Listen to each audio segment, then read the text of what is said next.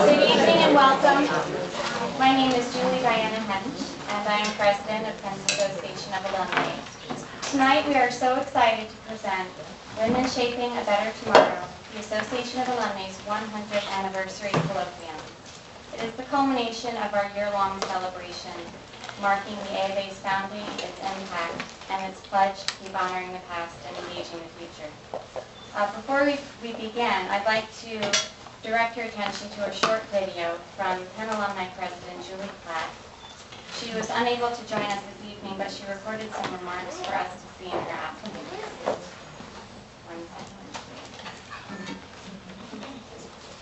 Hi, I'm Julie Platt, President of Penn Alumni, and I'm so happy to welcome all of you to this exciting event.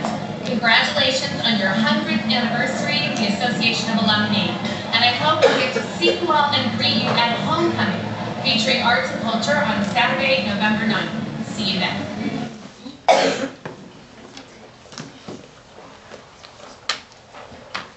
Our program tonight features TED-style talks from 3 Penn Alumnae faculty, Dr. Beverly, Willis, Emanuel, Dr. Salamishah, Tillet, and Dr. Angela Duckworth.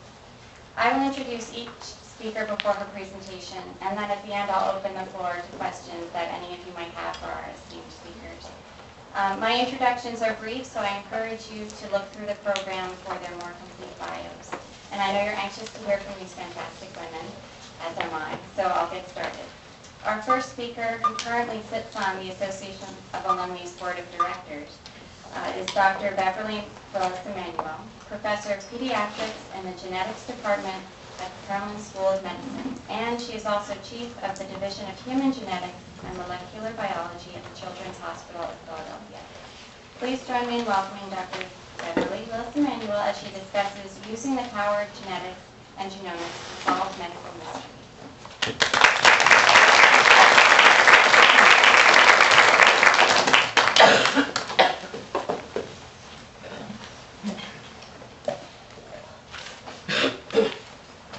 Okay, I want to thank you for inviting me here to this great group of women, and I will point out right before I start that I actually, if you look at your brochure, graduated from a school at Penn that no longer exists, the College for Women. We've come a long way. What I want to talk about is using genetics, and I'm going to focus my attention on the heart and the brain at the end when I talk about some of the research that we are doing. So, a brief history of DNA. What you need to know is that in 1953, DNA, the structure, was discovered by Watson and Crick. A few years later, the number of chromosomes of man were discovered by Thiel and Levan.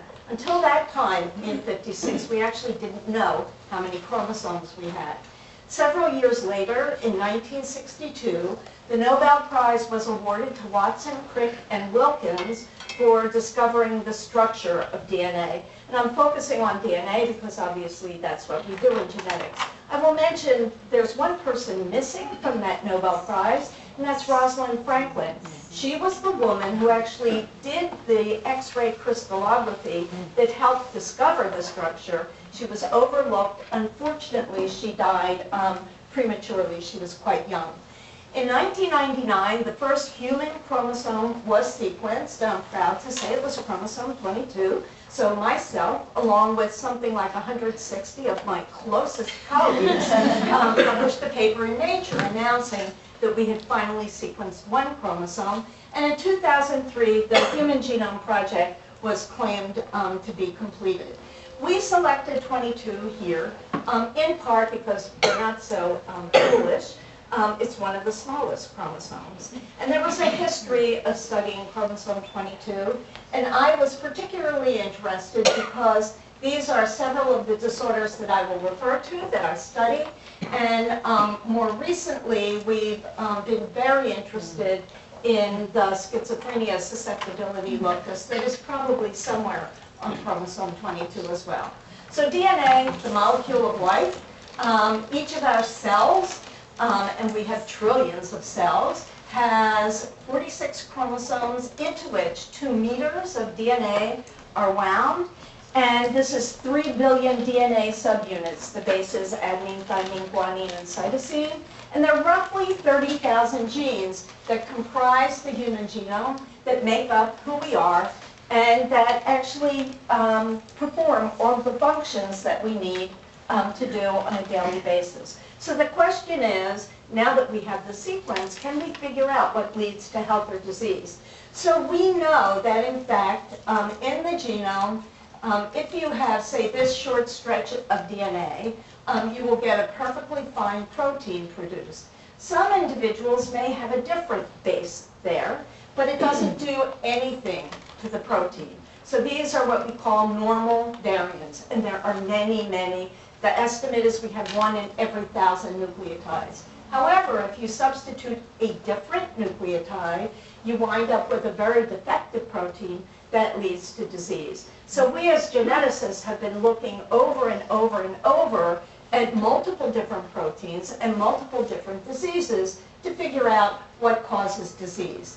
So what does this mean to us? What are the products of the Human Genome Project? Well, personalized medicine, and it's coming very quickly. The project was launched over 23 years ago, and in addition, it was predicted to need hundreds of sequencing machines and $3 billion to sequence a human genome.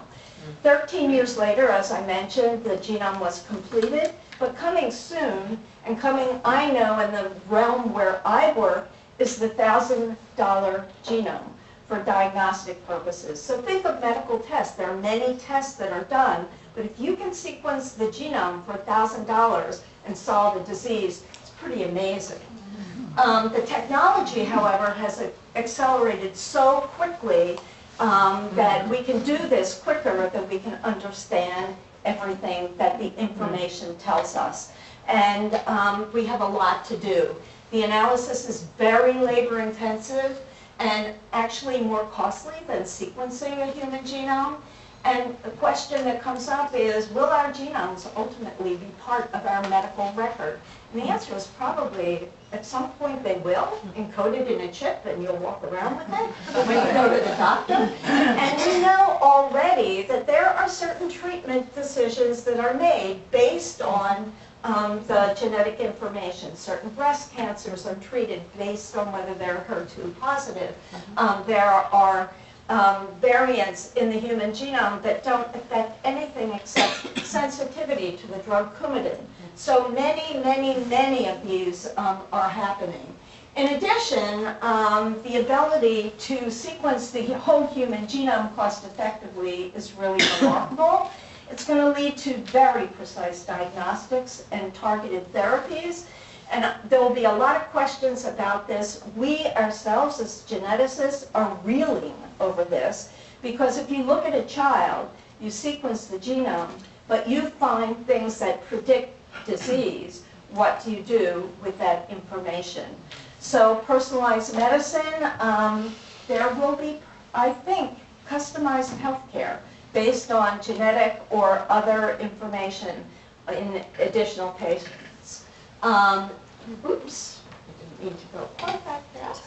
But risk predictions will be based on genetics. Treatment decisions, more informed medical decisions, better outcomes, reduced probability of negative side effects, and we will be able to focus on prevention of disease, altering lifestyle, behaving in certain ways based on our genetics rather than reaction to disease. And this will lead, obviously, to earlier intervention. So the research in the future will be identifying genetic differences between people that predict susceptibility to disease. We all know about the identification of the breast cancer gene. Obviously, BRCA1 sensitizes women. People get tested for it. There will be many more like that. We will develop tests that predict whether an individual will develop a particular disease. And treatments can be offered to delay the onset of disease if we know all of that information. So for example, if we identify a genetic abnormality that causes disease can we introduce new genetic material to correct or bypass that defect? So the idea of gene therapy, isolate a piece of DNA containing genes with normal function, take that DNA, put it in a viral vector, and then put that, or some other gene transfer tools, transfer that information to an individual with a disease and improve their disease. And in fact, at Penn and CHOP recently, a gene therapy protocol was successfully carried out, and vision was restored to a 9-year-old boy, and I met this kid, and it's amazing. He couldn't see, he couldn't walk, he couldn't go into a room, and he functions completely normally now. He was blind before the therapy. And now there are clinical trials ongoing for other diseases, particularly blindness. The reason why blindness is because the eye is a very protected environment. You can introduce a gene into the eye and not have to bypass all of the other organ systems in the body. But it's pretty remarkable. So this is what I actually study now, the 22q deletion syndrome. It's a 3 million base pair deletion that occurs with a prevalence that's estimated in roughly 1 in 2 to 4,000 live births.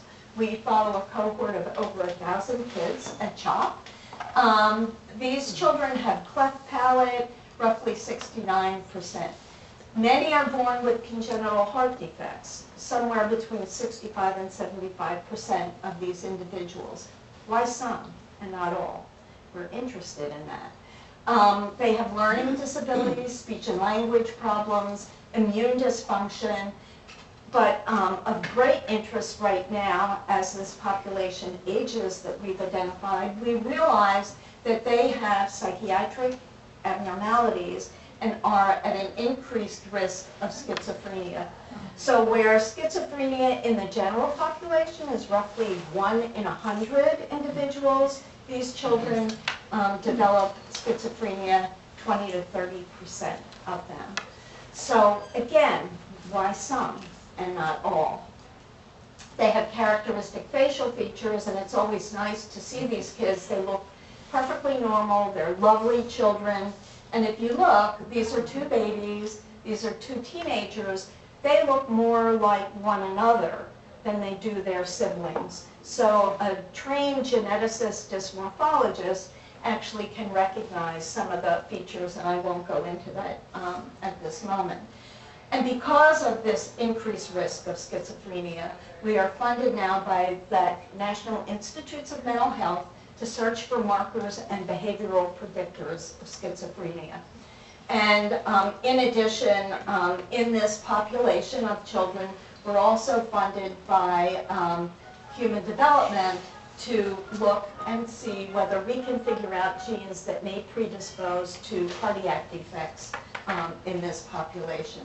So, the brain and the heart.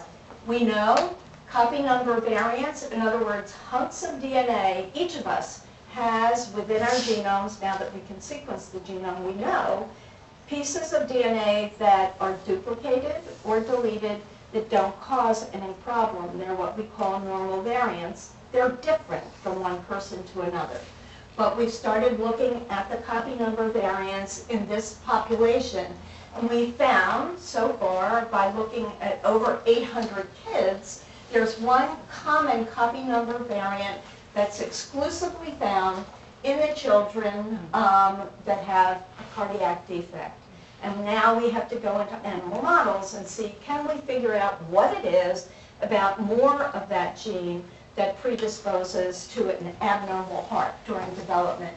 We found several interesting copy number variants related to psychosis, but so far each one is unique. And we can't put our finger on any one specific one at this point in time. And so this makes us think that maybe this deletion in these children is what we call a first hit that requires one or more different changes in the genome to, for them to develop these other features, either psychopathology or a heart defect. And so we still have a lot of work to do to figure all of that out. And we're very excited because we're about to launch into full genome sequencing of a group of kids, or actually young adults with the deletion, because we think we will also be able to target, find potential gene targets for the schizophrenia that's associated with the deletion. So that's just a little flavor of what genetics, genomics does and means. It's hard to do that in 10 minutes. Did I go over? Oh, thank you.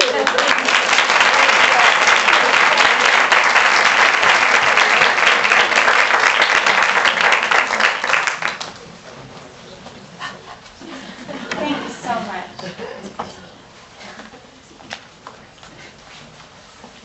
I'd now like to introduce Dr. Salamishah Tillet.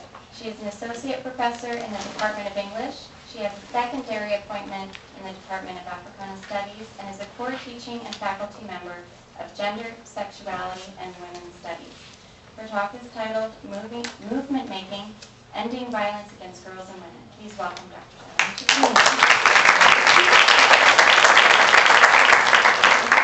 So before you start timing me, before I just want to say thank you.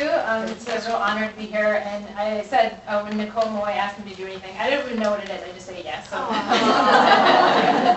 And also I want to say that my academic research, I'm presenting more of my activist life and my public, I guess, intellectual life. But my academic research, I'm a literary critic. I'm in the English department. And so I do work on slavery, and then my current project is on Simone. So I want to begin with, you can begin the time. So this is I want to begin by saying I'm a rape survivor, and I think it's really important to say that out loud.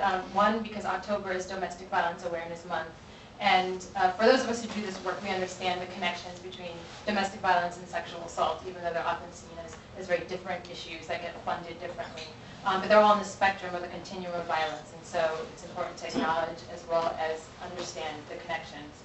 I also say this because it's important for me to always break the silence around sexual violence. It's one of the crimes that victims experience where they're inundated with feelings of powerlessness and shame. And so I always hope that my story can help people who survived this trauma break their own silences and take something that they see as unspeakable and unnameable and transform it into a site of power and liberation.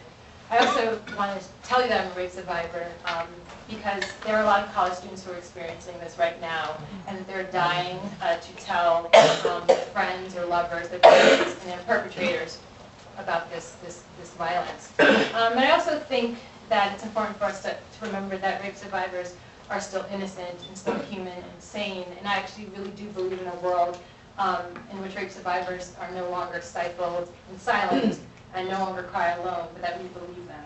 Mm-hmm. And so, all right.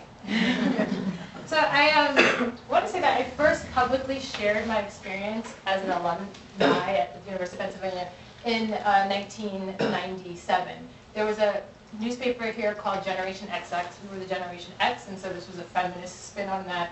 And I published my story after I graduated from Penn because it was the first time I felt like I was able to articulate it, and I was actually actively in the healing process.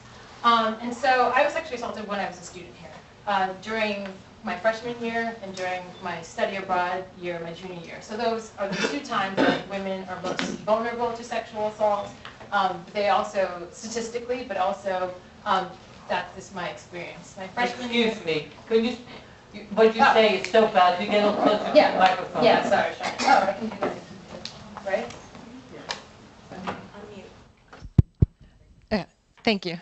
So, my freshman year, I was dating a senior. He was a member of fraternity, and I'd only had one sexual interaction prior to the night I was with him.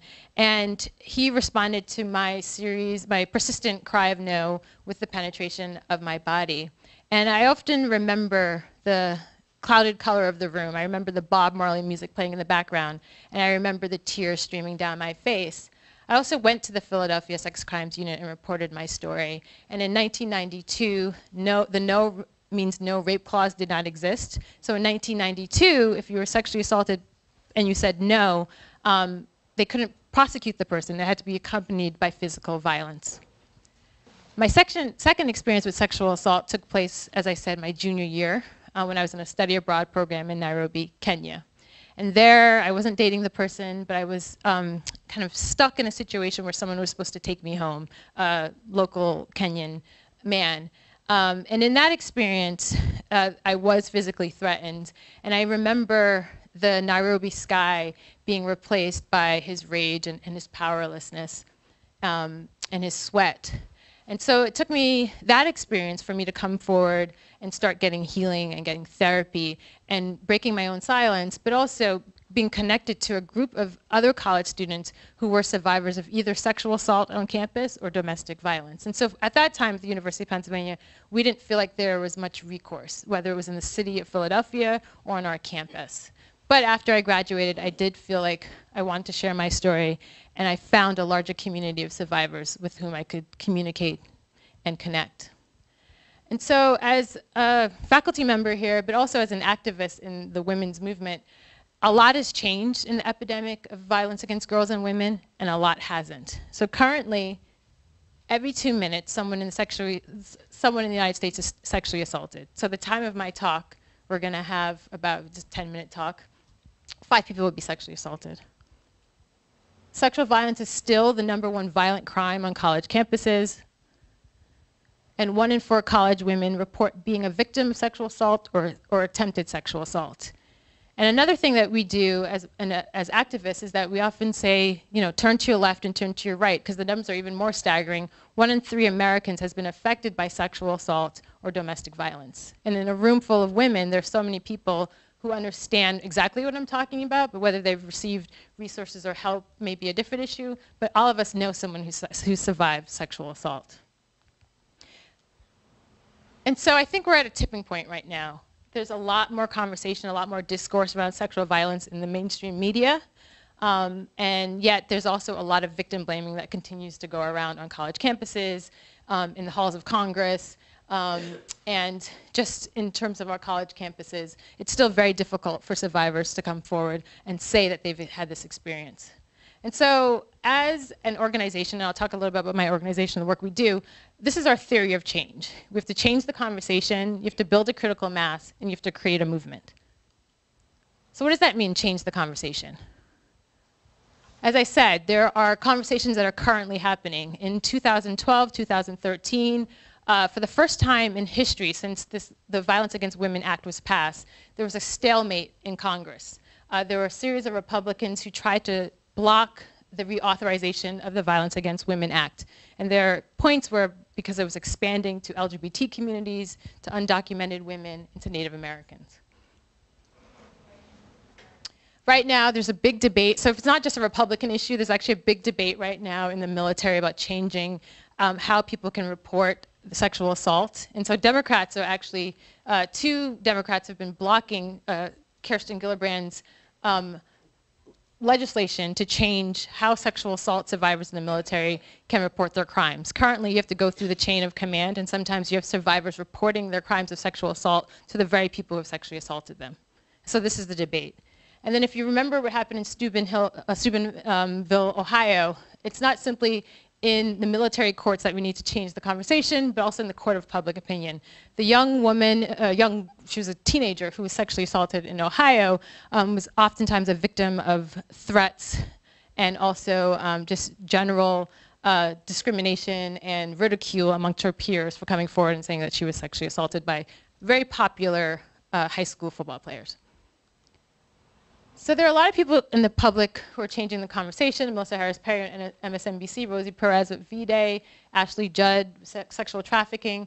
Representative Gwynn Moore, how do I do this green thing? Right there. She actually told her story of sexual assault in Congress to try to persuade her fellow congressmen to pass VAWA. Michelle Knight is the woman who spoke out against Ariel Castro. She was the only one of the 3 women who spoke out in court.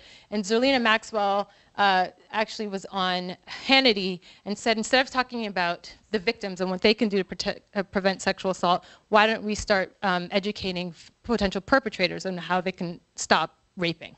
And so she got a lot of hate mail for trying to change the conversation. So 10 years ago, I started this organization with my sister called A Long Walk Home. And it started for a simple act. I was healing, and my sister wanted to help me heal. So she started photographing my recovery process. And so for 10 years, she's been following me with a camera. And she's an amazing photographer, and she tells the story quite a little differently. And we created this multimedia program called Story of a Rape Survivor. So we've been going around college campuses, showing this documentary in many ways of my recovery. So how sexual assault affected my body image, how sexual assault affected my spirituality, how sexual assault affected my romantic relationships, and how in the face of tragedy I was able to find my voice and eventually find a place of triumph over this. And it's a multimedia performance because we created a coalition of artists who not only bring my story to life, but layer my story of recovery with their own stories of survival and feminist activism and art.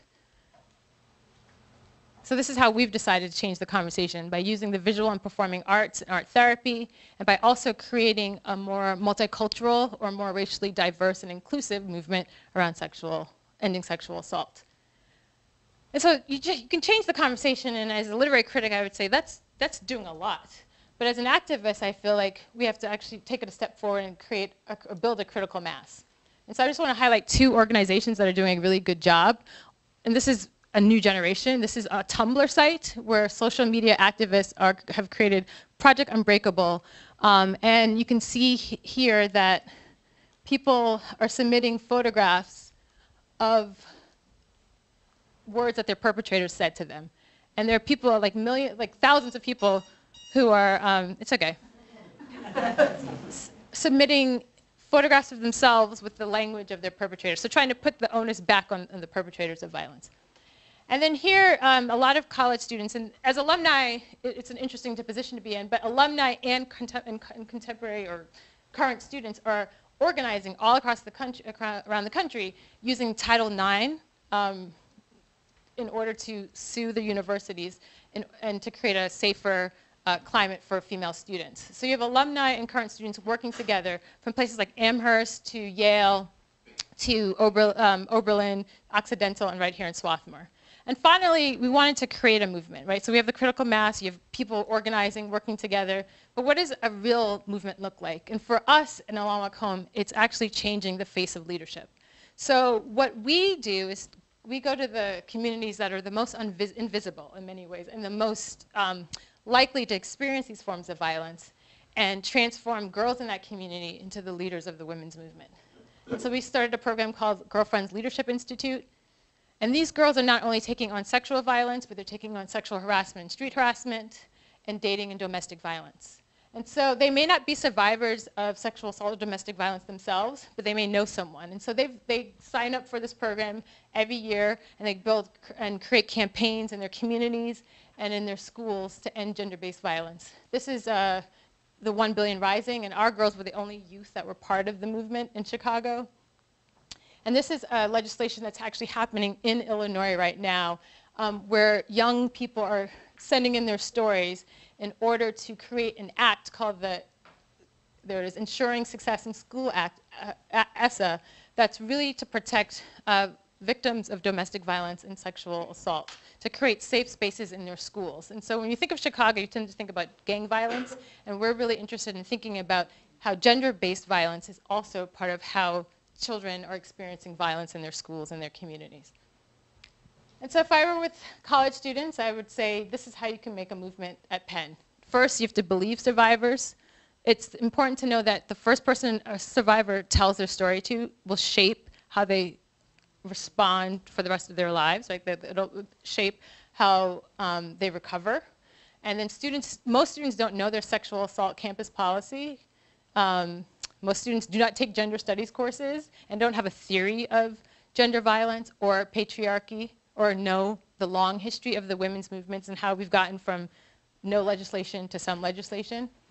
And then also, obviously, doing something about it.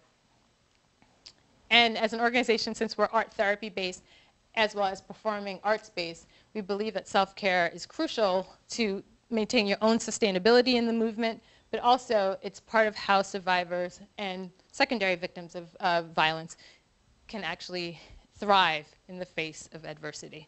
So thank you.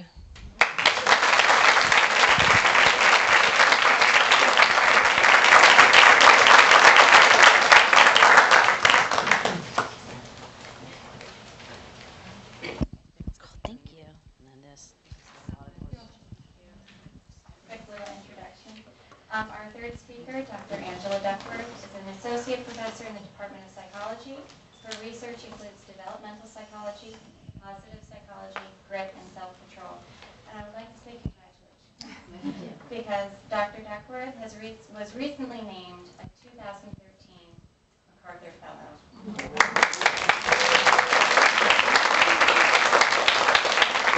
And this genius grant is given to people of extraordinary originality and dedication. Congratulations. And here to speak about strategies for self-control. Welcome. Thank you so much. I also wanted to thank Barbara Bravo, who is a very active member of this group and got me here. Nobody ever asked me to talk about self-control, so given a little leeway, choosing between grit, which I also think is great, and self-control, I went with my current research on this very important competence. I'm going to fast forward to this is my title slide. You may have heard of the marshmallow task. Even Barack Obama's heard of the marshmallow task. It is a classic study of self-control where children at age 4 given the choice between 1 marshmallow now or 2 marshmallows when I come back in the room. And actually, the task is not about whether you choose 2 later or 1 now, because frankly, all the children say that they can wait patiently and they can, get what they really want, which is 2 later. The real task is, having made that resolution, how long will you wait? And that is the essence of self-control. Not resolving to go on the diet, staying on the diet, not resolving to do your work when you get home, and you're tired, but actually doing it. So that's a little cartoon from the New Yorker, which summarized Walter Mischel's research, which was the original scientific work, quite nicely. The term delay of gratification comes from Freud, and if you read the introductory lectures on psychoanalysis, he says that the chief developmental milestone in the transition from childhood to mature adulthood is to, quote, renounce immediate satisfaction, to postpone the obtaining of pleasure, to put up with a little unpleasure, a word I love and is, should be introduced in the 21st century, unpleasure, and to abandon certain sources of pleasure altogether. And to quote Frog, I've always wanted to make an academic citation of Frog from Frog and Toad, and here is citing Frog when he says, willpower is trying hard not to do something that you really want to do. The enemy is within. And actually in international and national U.S. studies of children and adults, given a list of 24 good things to be, wise, funny, kind, generous, empathic, self-control universally rates 24 out of 24, the lowest strength, no matter your age or nationality. I would like to really focus our discussion today on how much you can teach self-control, not only as adults, but as children in particular. What can we learn about this? And to quote Walter Mischel, whose research really got us all started on this in modern psychology, the most important scientific discovery, and he said this year, about self-control is that it can be taught. So let me say what I think we can teach. So this is a model that I developed with Tamar Gendler, who is chair of the philosophy department at Yale, and also James Gross at Stanford University. And we call it the process model of self-control. The idea is this. You think about the words willpower, and you think about actively resisting temptation in the moment. And that is part of willpower, but that's the very last stage of willpower. There are many things that both children and adults can do far in advance of encountering the brownie, the donut, the Facebook, Bravo for me, Bravo TV. And these strategies that are deployed far in advance of temptation can be actually much more effective. So to start with the earliest group of strategies, you can select the situation that you are in. Some situations make it very easy to maintain self-control. Some situations thwart our self-control. So if you're an alcoholic, don't go to a bar. If you're on a diet, don't go to a fancy restaurant. For students in particular, I tell every undergraduate who works for me, oh, guess what? As part of the job, you have to sit in the first 3 rows of class. And they're like, you mean when I go to lecture? And I'm like, yeah, pretty much, because when you sit in the back of class, this is a situation you've selected yourself into. And when you sit in the front of class, this is a situation you select yourself into, and it's just a lot easier to pay attention to your professors. In my class, I actually calculated the kids who sat in the first third of the lecture hall got 6% higher grades, final grade point averages, than those who sat in the back. Okay. Having selected your situation, you can modify it. You can change it to make things easier for you, not harder. Again, to give an example from kind of the life of the student at Penn, right? I actually once had a guest lecture. I went to the bathroom, I came back down, and I saw this, right? eBay, Solitaire, Half.com, Facebook. I thought they were all taking notes. Apparently not. So, you know, modify your situation. If you close your laptop, if you make it, you know, 15 seconds for your laptop to warm up, it's just going to be a lot easier to resist eBay. Okay, third class of strategies, we're getting closer and closer to temptation, and I would say that as we get closer and closer to temptation, by the way, these strategies become harder and harder to use because temptation becomes very strong, but you can change where your attention goes. In the early marshmallow studies, a key observation was that children who looked away from the treat were able to wait longer, right? So how can we get our teenagers to look away, look not at temptation, right? Temptation, get thee behind me, if any of you know that phrase. Okay, so I think that, you know, students who, when bored, right, look away from the professor actually find it very hard to actually still stay engaged. So just there's actually a KIPP charter school that teaches slanting. That means kids have to sit up, listen, ask and answer questions, nod for understanding, and crucially track the speaker. Your shoulders have to be facing the speaker at all times, right? If it's somebody who's speaking in the class, you turn around and you face them, you turn around and face the professor. So put your attention on the professor, put your eyes on them, it'll make the rest of it a lot easier. The last good strategy, the fourth bucket, really is cognitive reappraisal, rethinking the situation. The very last thing is response modulation. I'm not going to argue that that's very effective. Reappraising your situation. In a random assignment study that we conducted with fifth graders, children were either given the opportunity to remember an angry memory and do what we all do, which is replay it in the first person through their own eyes. Half of the kids were randomly assigned to actually distance themselves, so cognitively reappraise the situation, pretend you're a fly on the wall, think about yourself in the third person, watch yourself in a YouTube video, which, by the way, they were like, what? What? It's like a YouTube video. Oh, I get it, right? So that's remembering an angry memory as your distant self would participate in it. And if children are able to do that simple little cognitive trick, they're able to reduce the amount of anger that they feel towards their protagonist, and in fact make fewer blame attributions. Last and least is response modulation. This is really willpower, or as the Buddhists say, crush mind with mind. So just do it, or just don't do it, depending on what the self-control dilemma is.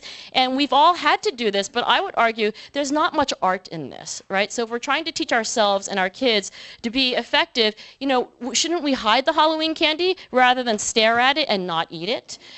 So that's the idea of the process model, that there are different strategies that you can use, but the earlier the better. A stitch in time saves 9. Whatever strategy children use, they need to plan for it. They have to actually think in advance, you know, I've got to, you know, this thing coming down the pike, you know, what am I going to do when in the face of X, Y, or Z? And so we also work on teaching kids plan making. This is a worksheet that we gave to fifth graders in Harlem. They made a wish. They have to say what the best outcome would be if their wish comes true. They think about the obstacle that stands in the way. They don't like this part, but that's very, very crucial, right? I hate, you know, anybody hear that poster, if you dream it, you can achieve it? That is a quote from Walt Disney. I hate that poster. I'm like, are you kidding? Life is so hard. I would wish you could dream it and then achieve. How about if you dream it and then you identify the obstacles that stand in the way, and then you make a plan, execute the plan, and reflect on whether it worked and start all over again, and you do that 1,000 times, and maybe you can achieve it. So this is what we did with the children. They ended with an if-then plan, if, when, and where, then action verb, and we were able to increase their grade point average by half a standard deviation. The same for teacher ratings of conduct, and these teachers were blind to condition. There was a very rigorous placebo control in this study, and we were able to increase their school attendance. They actually came to school more on time. So I want to end with this slide from William James. In 1899, William James delivered a lecture series not unlike the present one, where he said, for the general public, what do psychologists have to say? And in this lecture series in particular, it was called Talks for Teachers. And he ended with this quote, our virtues are habits. So all these strategies eventually become habits. Our vices, our virtues are habits as much as our vices.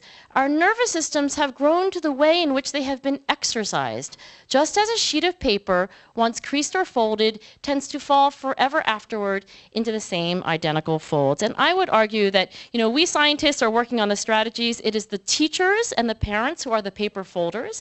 We work very closely in partnership with them.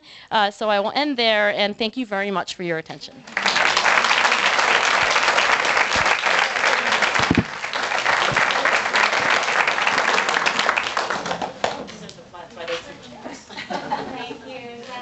I have another microphone as well. Great. Hand this to one of you. So now we have two working here. Oh, okay. Yes, thank you. And yes, I'd like to open up for questions from the audience. I have a question for Dr. Willis Emanuel about the genetics. I thought it was really interesting that you said now you can do a $1,000 sequencing, but that you're getting so much data that is it actually noise somewhat? No, it's actually not noise, but just imagine 3 billion A's, T's, G's, and C's. Then you have to take all of that and you have to do it over and over and over and organize it so that you can recognize what the strings are. Then you have to divide that up and figure out what are the genes and what aren't the genes, et cetera, on and on. It is a huge computer generated, and what we call, there's a new sort of realm called bioinformatics. These are the guys who, girls, guys, whomever, who take this data and crunch it and put it into a usable framework for us. So it's not garbage. It's just taking it and understanding it and knowing out of those 30,000 or so genes that have variants in them, are they important variants? Are they mutations? Will they cause a problem? Or what we now know are VUSs, or variants of unknown significance, because we don't know everything yet. So we have a long way to go, but the capability is actually there to do it. It's not quite at $1,000 yet, but it's getting there. But it doesn't.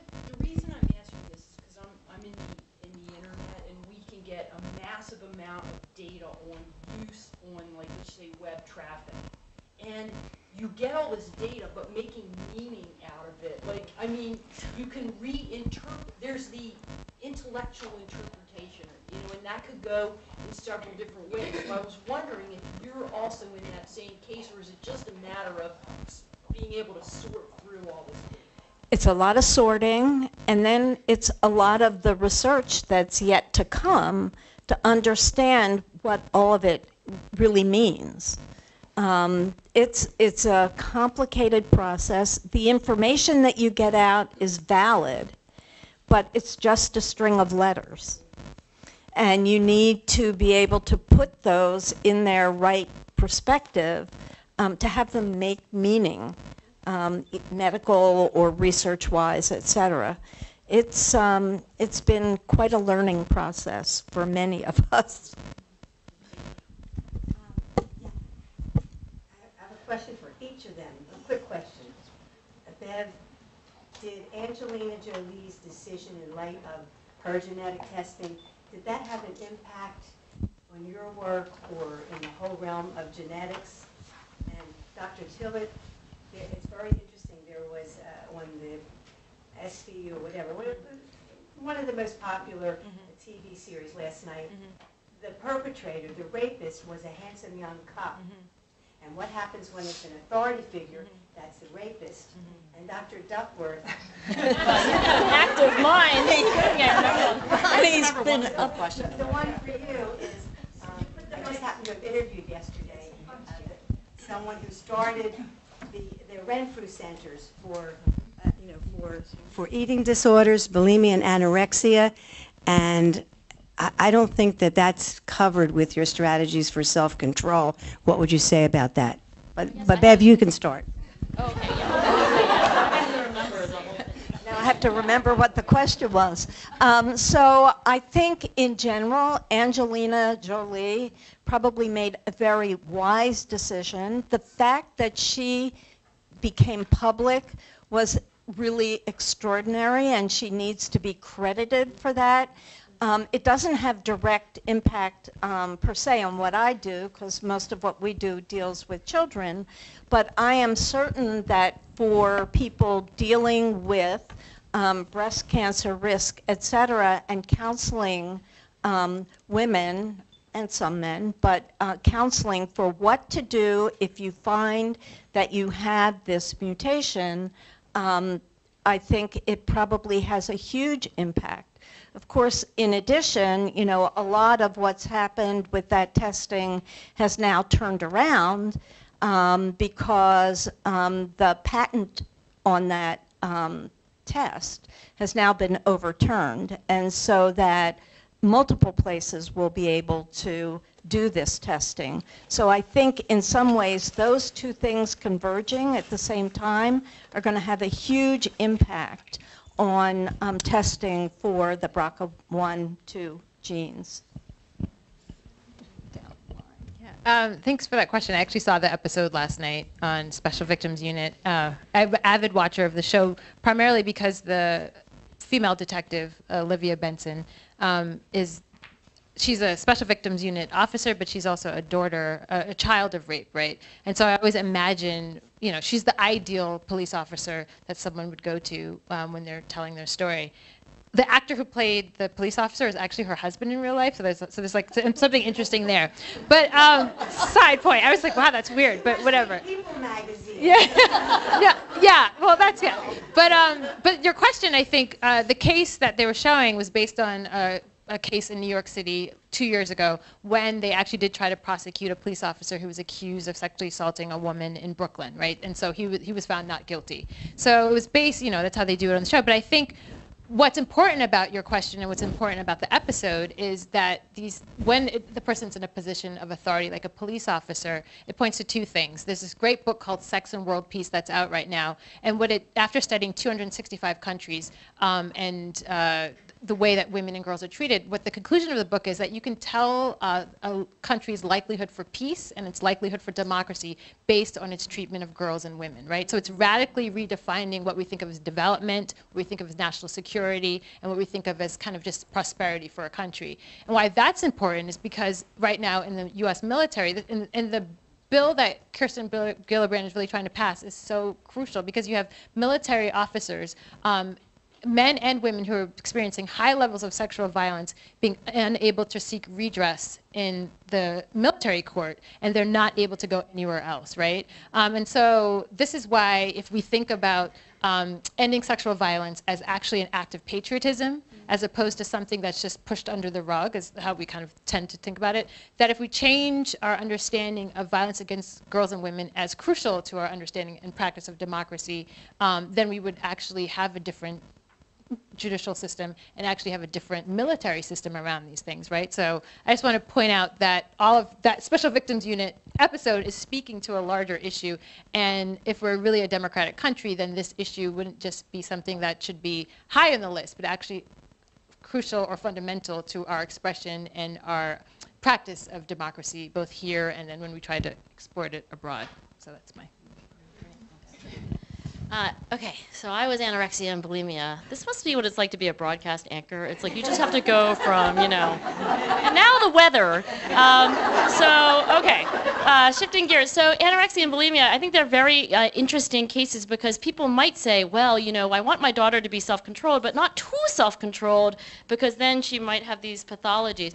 I would argue, and I'm not a clinician, but I would argue that actually eating disorders like anorexia and bulimia are not examples of having lots and lots of self-control. Actually, many of these women are tortured by this compulsion, actually, to not eat or to throw up after eating. So the definition of self-control is the pursuit of goals that are subjectively, enduringly valued in the face of momentary temptations that just make you feel good in the moment. So because anorexia and bulimia are not sort of the way these women want to be, typically, right? And there's a little bit of an insight problem, I think, particularly for the younger women. But many of them, actually, they don't want to be this. It's sort of the opposite. Now, they use a lot of these strategies. They use a lot of cognitive reframing and modifying their situation. But it's all under this perverse thing. So I would argue that there's some features that are superficially similar to self-control, but they're not. And statistically, when we look at our data and we say, okay, let's look at the top 1% of our kids in self-control, and we have really big samples, thousands of kids, we actually find that they manifest fewer psychopathologies. They're less depressed, they're less anxious, they have fewer eating disorders. So it seems to be generally adaptive. But I keep an open mind to everything because, you know, some things that we must have said have been wrong because that's the way science and research proceed. I just want to add to this from the world I'm in. I know that there's a lot of interest right now in thinking about, on the other end of the spectrum, obesity and its relationship to violence that young girls have experienced, right? So there's a big push with Robert Wood Johnson right now from the Novo Foundation to sort of think about what we think of as whether it's physiological or biological responses, to think about the early trauma that a girl experiences and the way that she responds to that through another form of controlling her body, right? So I think if we like also add look kind at of the roots of these things. then maybe it would also help us understand what control and self-control means to. I'm just just for sure, absolutely. Thank you. For Dr. Emanuel, you said that in the future possibly we could be encoded with a chip in our bodies. What if a person objects to being encoded with a chip? And on that trend, how about a credit card? Like we could go to a bar, meet someone, take the little credit card over to that machine, find out if we have recessive genes, shove it in their ATM, and we know whether or not we want to have a date with this person. When I said it has cystic fibrosis, bipolar conditions, schizoaffective, Fragile X, I mean, you know, just on and on. Actually, when I said chip, I sort of was thinking of the credit card, not embedded in, you don't need to embed it in yourself. I mean, you've got it in yourself. So the idea, you know, it's a little far-fetched, but we've all sort of heard about this, at least those in genetics. You know, once your genome is sequenced, it's sequenced. And so you need to find a way, there should be ways to store that data because someone may want to call it up later and take a look and see, okay, can we find this, that, or the other? And, you know, this is going to be a dynamic process because even though we say today, you might be able to do a genome sequence and predict disease A, you don't know that sometime down the road, disease B may be uncovered, and that individual, nobody looked at the gene for disease B that we now know. So why have to do that testing over and over? That's the idea of being able to catalog it in a way that would become a part of your record, if you will, because you don't want to have to do it over and over. It's too time-consuming, too costly, etc.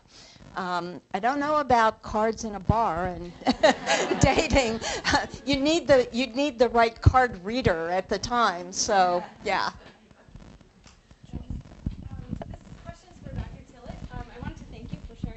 I thought that was really amazing. I work with Hollaback Philly, and so we're all about sharing our stories around street harassment. And I was wondering if you would talk a little bit about that awesome shirt that you're wearing and about reframing the conversation around consent and the challenges in that. No, great. So I was kind of like unclear exactly. Now I'm here and I'm like, oh, these are such fabulous women. I wasn't sure if it was college or, you know, so point being that I wear this when I'm performing with our organization, but consent is something. Last week I was in Brockport, in Rochester, New York, at the College of Brockport, and there was an interesting question in the audience. I was talking about this, and someone asked me, well, what is rape, right? And so I was like kind of thrown off, even though I talk about this stuff all the time, and I was like, oh, okay, so like I have to explain what rape is. And then I realized, like, actually, you also need to know what consent is, because I think that is part of what's oftentimes missing from conversations. I mean, you do this work all the time too, but that, you know, feminist or the anti-rape activists, they're always kind of labeled as people who aren't talking about pleasure and aren't talking about sex in a positive way, but also talking about consent, I think, helps us shift the conversation from only talking about trauma to talking about the ways in which we can actually prevent trauma. And that's the work that we're interested in doing. So even though the organization, Alumnae, started from the place of trauma, we're really interested in doing preventive work and having our students really think critically and crucially about consent is part of that. And also think about pleasure, right? And I always give this like stat to people that there was a study done at Rutgers University about who were the most likely groups to enjoy sex, and it was actually like the feminist activists on campus. And so I just try to like plug, like, you know, feminist women who like are for women's rights actually are for good sex too. And so and obviously if you promote consent, you're actually trying to have the most pleasurable sexual experience possible. So that's my little got consent. Yeah, it says got consent. It's like got consent. Yeah, it's like the. I have a question for Dr. Tillet and Dr. Duckworth. Have you ever considered applying your research on self-control to the fight against violence against women, and kind of reframing it as against, instead of like blaming the victim or changing the victim, but self-control for the aggressor? Or the whole society? The shortest answer for that would be no. I had never thought about that at all. Although, you know, the idea that self-control and the lack thereof really was the underlying deficit for all of criminality, not just sexual assault, but pickpocketing and murder and other crimes against humanity, is a very old theory. So there are these two researchers named Gottfriedson and Hershey, and they said that that's what all criminals have in common.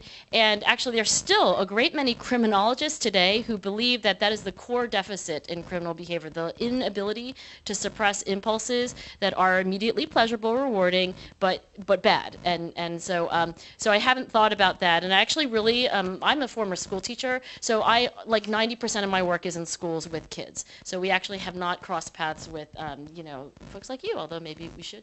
Yeah, no, that was actually when she was doing her presentation, obviously, I was thinking a lot about the idea that perpetrators, so it's interesting that that's like still a kind of understanding in criminology, whereas I think sort of, you know, people who are interested in ending violence against girls and women kind of think about the power and control dynamic between a perpetrator and a victim, and whether it's an act of a lack of self-control or whether it's something else, right? So I think that it'd be interesting to have the conversation. There may not be that interment, you know, yeah. If I want to and I don't want to. Or yeah, and I think that's part of what, like, I guess, you know, 1970s feminists were really trying to debunk, that like rape is an inevitable natural act of male aggression, that maybe that there's something else going on in our larger society that enables an individual to understand that they can do this.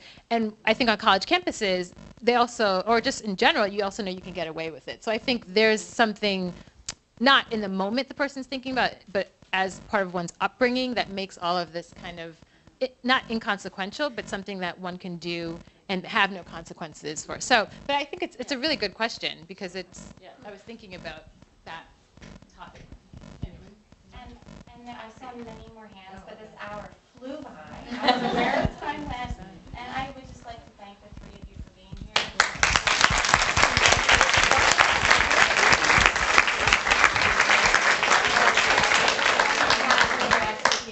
Thank you so much. And I invite everyone to join us in the conference room for a wine reception. Please take the time to see our historical display documenting the Association of Alumnae Century of Service to the University and its alumni. And also check out our